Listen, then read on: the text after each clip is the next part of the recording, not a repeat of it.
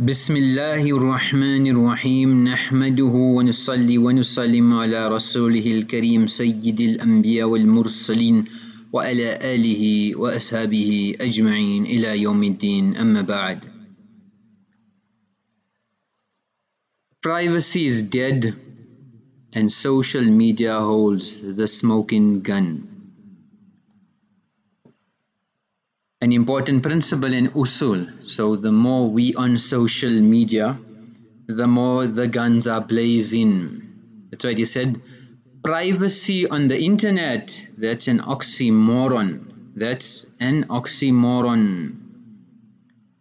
Privacy is paradise, it's Jannah, it's your hifazat, it's your protection. So it's your life, it's a trust. People don't know half of it and they don't need to know either. They don't need to know at all. They don't have a right. They're not supposed to have access to it at all. It is your private life. So it's very important that this wave of propaganda, this incitement to fame and name, where through different channels it's been promoted. So in describing Hollywood, they say a place where they shoot too many pictures and not enough actors. Place where they shoot too many pictures and not enough actors. In Hollywood, brides keep the bouquets and throw away the grooms. So that's the notion, that's the mindset, that's the alignment. So we have to be very careful that we don't get caught up in the trap of technology. And a person who has embarked on this year, then they lose a lot of skills, and humanity is losing a lot of skills because technology is replacing those skills as a replacement, and there's no replacement for human value. So a lot of research data has been done over the next many years. What machines will replace humans, and the new renaissance of technology. So we shouldn't get caught. Like a person went hunting once in the jungle, and there was an old Indian who came up to him and just said, tomorrow rain, tomorrow rain. So they didn't listen to him, and the next day they went hunting and it rained. So a few days later again he came up and he said, tomorrow storm. And this time they were skeptical. They said, should we, shouldn't be? And he said, no, he's just an ordinary Indian. Like in the US they have the red Indians, so they didn't take him seriously. And they went hunting the next day and they had to stop everything. So the person hunting was very impressed with his weather predictions, so he told his assistant that find the tribe, bring this man and put him on our payroll, because it's costing me money and time, so I need more successful hunts. So they searched for him and they got him. The next day he forecasted, and exactly what he said came true. Then he disappeared for a long time, and they could not find him, and they sent for him, and 3 weeks later they found him, and they said that we will rely on you. It was a very important hunt, and that's the whole trip. The last part was the climax. We relied on you, so we needed to know what was the weather going to be like. So he just shook his shoulders, shrugged it, and said, don't know, radio broken, don't know, radio broken. So sometimes we get so much caught in our own web that we've been played. Shaitan is playing us, Batil is playing us, and we don't know. So privacy. To such an extent, Deen has emphasized privacy that even a voice of a female, it plays a vital role in the life of the people of Iman, and a female should not speak in a provocative, in inducing any desires, any appetite, and inciting the passion of men. So everybody is human and everybody has certain arousals, but Allah in His hikmah and wisdom has commanded every group of the ummah to play their role, even the wives of the Nabi. So this command is addressed to the wives of the Nabi, indicating that if this command was to the azwaj mutahharat, then somebody who's of lower stature, how much more precaution we should make. Ya nisa an-nabi lastunna ka'ahadim min an-nisa. O wives of the Prophet sallallahu alaihi wasallam, you're not like any other woman. فَلَا تَخْضَعْنَ بِالْقَوْلِ. Do not be soft in speech to such an extent that in whose heart there is a disease, then he will be moved with desire. فَيَطْمَعْ. He will be moved with desire. So without any necessity, women should not have any conversation with men, especially in a sweet, inciting manner. So you are not like any other women, you are special. You have taqwa, and part of your taqwa is where Allah enjoined the azwaj mutahharat to be very cautious. And Allama Suddi has explained that فَلَا تَخْضَعْنَ بِالْقَوْلِ refers to do not be gentle in speech when addressing men.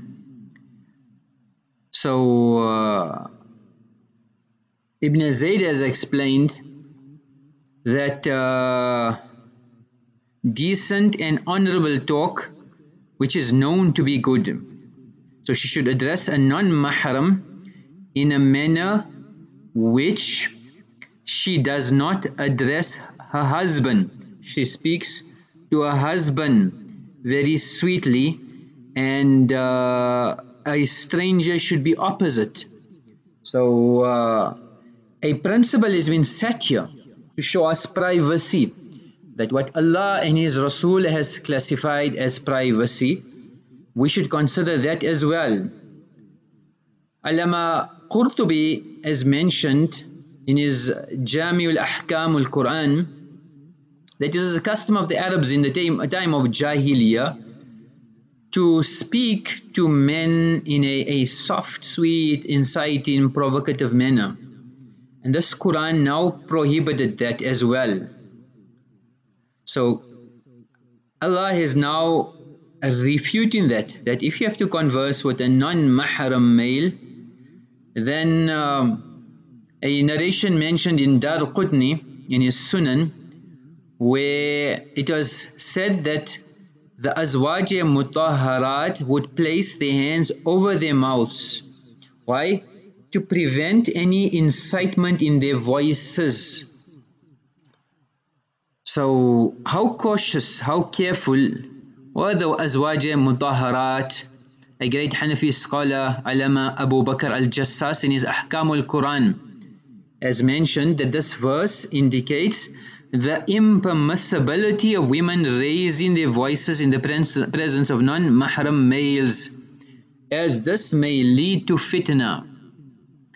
So, and he explains that this is the reason why the Hanafi scholars have declared and have pronounced women are not allowed to give the adhan, and it is makruh. Why? Because it is not permissible for her to raise her voice. He also explains, and this is, we can check it up in Ahkam al-Qur'an on Jild 5. So Allah has prohibited women from striking their feet as well. So this prohibition is not allowing men to hear the sound of their footwear. So imagine a raising of the voice in such a way that it incites is even more prohibited. Allama Murtada al-Zabidi in his Shara of Ihya of Imam Ghazali at half has mentioned that the scholars have distinguished the singing of non-mahram women, and it is considered and declared haram. So a male cannot listen to a free singing female. Likewise, Qadi Abu Tayyib al-Tabri has mentioned that if a non-mahram female sings, it will not be permissible for any man, non-mahram male, to listen to her, regardless whether she is in hijab or not. So if the scholars have mentioned clearly and have advised us on the side of caution of awra, yes, obviously the fiqh masla, we go to the scholars and the Hanafi scholars, the female voice is not an awra, but when there is a fear of fitna, then the male cannot listen to this female. So the Aisha radiallahu anha, other sahabiyat, taught ahadith inda zarura. So it was confined according to the necessity, or the requisites of necessity, where they were fully clothed, they were behind a hijab, etc., or they used the mahram males. Likewise, sahabiyat came to inquire masail from Nabi alayhi salatu wassalam.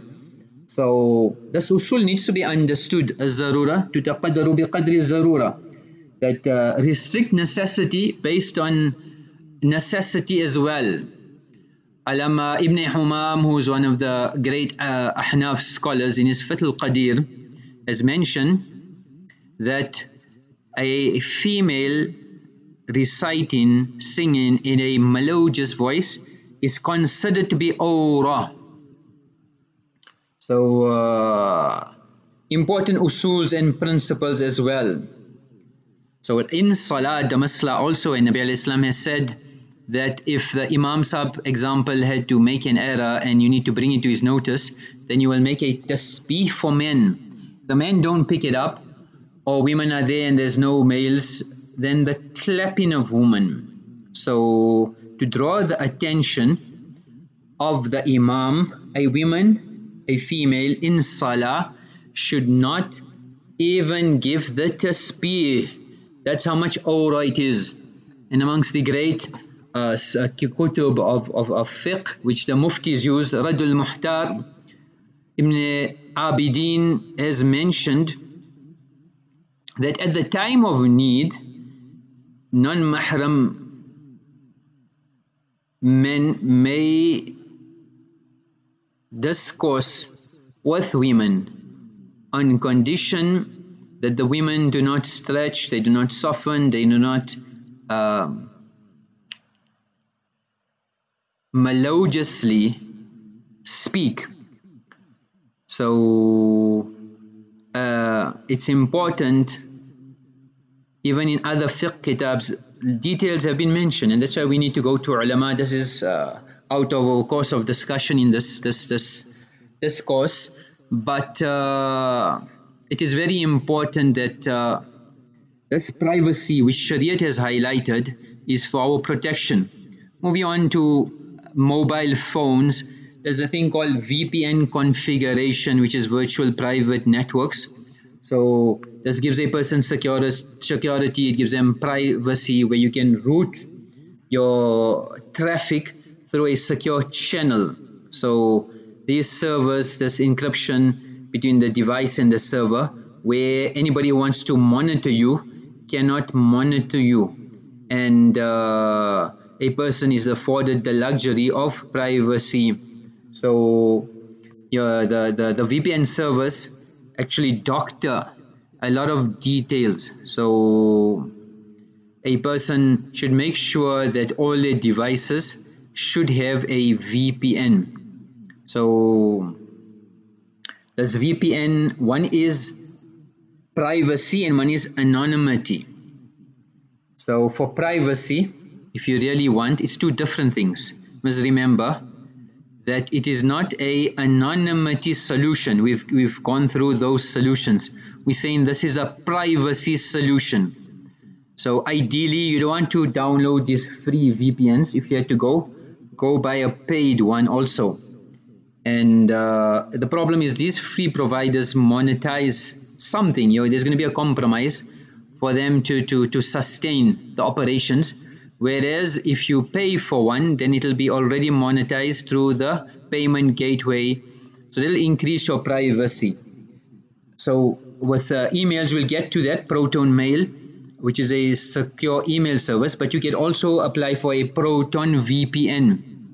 So when searching for VPN, it is very important. So this topic that we're discussing, somebody might say it's a lot of jargon, I don't understand, and why is this topic being discussed? But somebody who's in the tech industry, somebody who's really avid in going particular about privacy, then this is very important, these points. Like having a rare diamond and go and show a coal miner and tell him to evaluate it, he won't be able to give you any value. Why? Because he doesn't know the value. But go to a diamond expert and see what value he puts. So when the time is right and we need it, we will realize how important these things are, and immediately now we need to start taking steps to implement it. A lot of the points mentioned may seem very far-fetched, and a lot of things cannot be mentioned, but in detail the solutions are being provided, so the intelligent would take lesson. So a secure core is very important for a VPN because the architecture is very unique and it defends a person from any network-based attacks. So it will protect a person's by routing out a traffic where it has multiple servers, and anybody who wants to monitor the network traffic would find it very difficult, and they will not be able to match the browsing activity to that IP.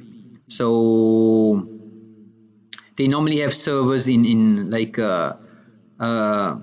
we're talking of Proton Mail, Switzerland, Iceland, where privacy laws are strong and the networks are dedicated. Likewise, you need a VPN which has strong encryption. So you need something with the highest encryption, which is very important. So you get the 256, you get different types of encryption, but make sure it's a strong encryption. Then forward secrecy.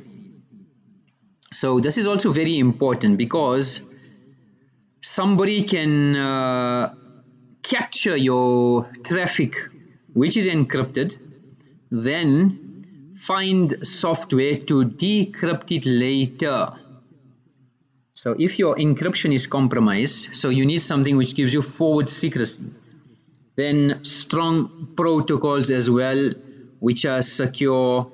So that's important. Then full disk encryption, where the servers are protected. So if there is a middleman attack, which generally agencies etc. do breach, then this secures your service certificates and all other configuration. So if there is a compromise, still to the hackers were not able to access any data. Likewise, a very important principle is a no log policy.